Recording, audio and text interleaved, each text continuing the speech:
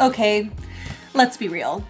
I think no matter where you're moving in general is just a pain in the ass. And you know, guys, this is actually the third time that we've moved while living in Germany. And while we're very thankful to have some really great opportunities for different apartments here in the city, every time we move, it does kind of reinforce the idea that moving in Germany is actually extremely different than moving in the United States. And all of that kind of had me wondering, there are hundreds of videos out there that paint this rosy picture of what it's really like to move to or move within Germany. And while there are some definite perks, it had me wondering, why doesn't somebody tell the real story of what it's actually like to move?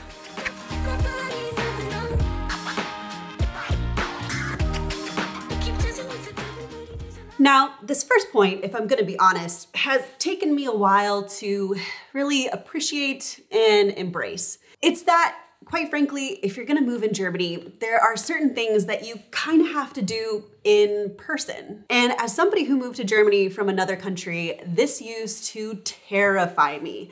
I didn't know a lot of German when I first came, and all of these conversations were, well, at a level of German that I just didn't fully understand. And I was totally terrified of both making a fool of myself as well as saying the wrong thing and getting some extremely important legal document completely mixed up. But you know, now it kind of honestly feels quite satisfying. Because, you know, when you write an email, you're kind of trusting that that person will do what they say they're going to do. And like I mentioned, a lot of the things around moving in Germany are, well, legally binding. So by going to these different offices and doing it in person, it just kind of gives you the reassurance that it was done properly and that everything is in order. But in order to do it, well, we're going to have to take a couple of trips.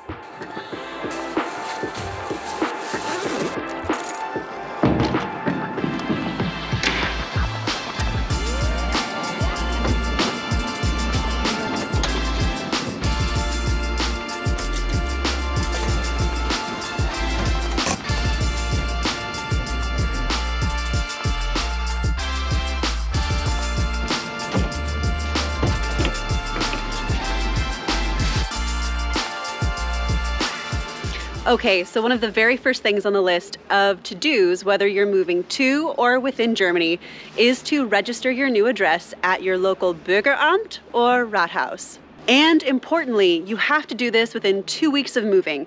Failure to do so could result in either a high fine or a significant reduction in your benefits, your insurances, or a disruption in your taxes and tax payments. Now, this is actually something that I learned while doing the research for this video. I had presumed that because we're moving to a new address in a new municipality, not only would we have to deregister here at the Rathaus im Stühlinge, but that we would also need to re-register in the new municipality at our new address. However, curiously enough, I was told by Google that because we're going to a new municipality, whenever we Anmeldung or register at our new address in our new city, they will automatically let Freiburg know that we've left. However, I kind of hate just to rely on Google here, so I think this is probably going to be the first opportunity in this video where we ask you for advice. If you've done this before, if you have any recommendations for us, do we in fact need to deregister here at the Rathaus im Stühlinge first and then register at the new address, or will our new municipality let Freiburg know? Yeah, let us know down in the comments section, please. But you know, I think the main point that needs to be made here is that going to the Bürgeramt or Rathaus is only one of the many trips you will need to make in preparation for your new move in Germany. And while German bureaucracy is efficient in many ways, it doesn't necessarily mean that one German federal office talks to another German federal office. So, for example, if you're an immigrant family like we are, it'll also mean you'll need to make an appointment here at the Ausländerbehörde or your local immigration office to let them know about your change of address. And unless your new home is pretty close to your old home, it's also likely that your local Finanzamt or tax office will probably change as well. Now, for pretty obvious reasons, it's a good idea to keep the tax office up to date with your current address. But this is also super important for us because we're also business owners here in Germany. So not having a current address could mean that we could miss a pretty important document coming from the Finanzamt or not be up to date with where our current quarterly payment should be sent to. And quite frankly, whether it's in regards to the tax office or registering at your local city hall, both of these things are incredibly different from what you have to do when you move in the United States. In the US, there is no such thing as registering your new address. And while you might be proactive in letting your tax office know that you've moved, you can also just update them on your new address when you file your personal taxes the next tax year.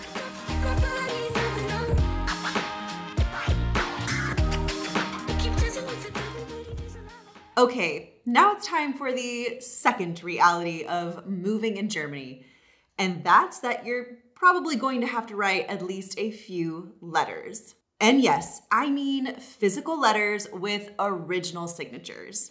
And this is going to come to be quite a shock for our American viewers. No, an email in most cases won't suffice. And you can't even scan these letters with your original signatures and send them via email either, because then they're not original. So for example, for us to give our 3 months notice when we terminate our lease in this apartment, not only do we need to draft a letter in Word, but we'll then need to print it, sign it, and mail it via snail mail to our landlord. And it's not just our landlord, in fact. We actually have to also write a letter to the organization of Jack's Kita to terminate our contract with them, even though he'll be continuing there until the end of this school year. And also, fun fact, guys, although this is technically the official symbol of Germany, I'd like to argue that this is probably more appropriate.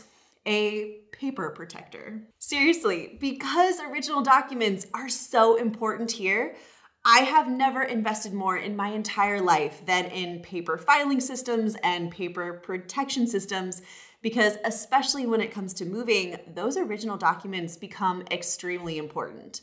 So I'm sure somewhere on a yacht in the Caribbean is the person that holds the patent for these paper protectors. And he's probably sipping on champagne and eating caviar solely on the revenue generated from the sale of these in Germany. Because you see, guys, even if you're not drafting original letters, having physical forms, again with original signatures, is most likely going to be the norm for most agencies and organizations when updating your address when moving in or to Germany.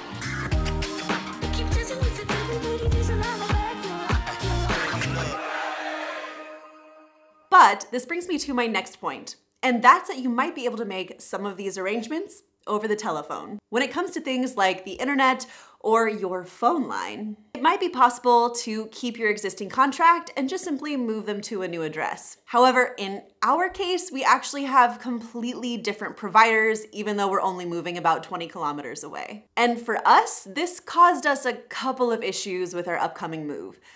For starters, we sign a 12-month contract at a time, and unfortunately for us, the time when that contract ends doesn't exactly link up with when our move date is going to happen. Now, usually with many providers, you can simply just give them a 3 months notice. But for us, our provider requested a 6-month notice of a contract termination. So we actually had to make arrangements in November to cancel our home phone and internet in May. Thankfully this time we did it within the right time frame, but we actually made this mistake the last time we moved. We moved with only a 3-month notice. And because we again had that 6-month termination timeline, we actually had to double pay our internet and phone for 2 addresses for 3 months. And while in the grand scheme of things, this wasn't a huge cost, it is important to know because for many immigrant families like us, this was a significant departure from what we knew back in the United States. In most cases, a 30-month notice of a termination of contract is totally normal. But like some of the other examples I've given so far, things are just a little bit different here in Germany.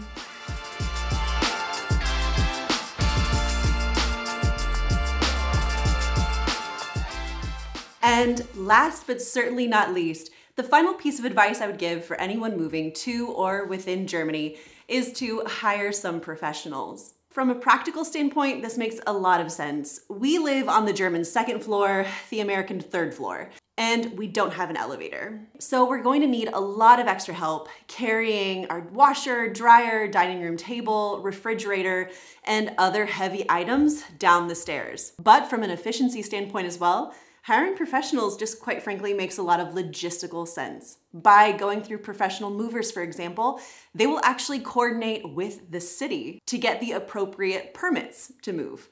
Seriously, in our case, we actually have to apply for special parking permits. You see, we live right in the city center and we don't have dedicated parking, which means that any mover that comes, well, they're going to need to park somewhere.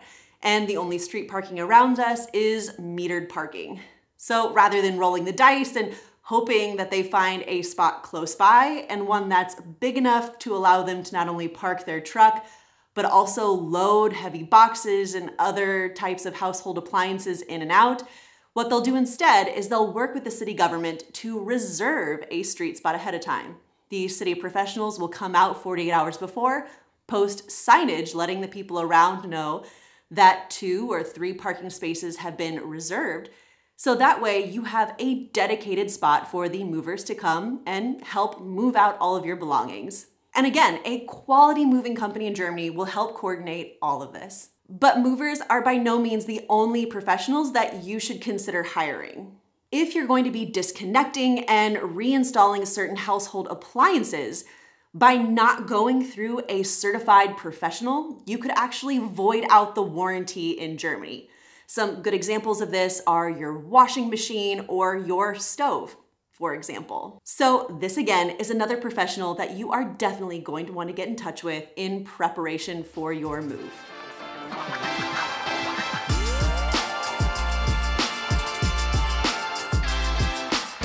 Okay guys, if you have any recommendations in addition to this list of things that you would suggest somebody moving to or from Germany be aware of, please make sure to leave those down in the comment section below. And as always, if you enjoyed today's content, be sure to hit that thumbs up button. And for more content from the Black Forest family, hit that subscribe button. So until next time, tschüss!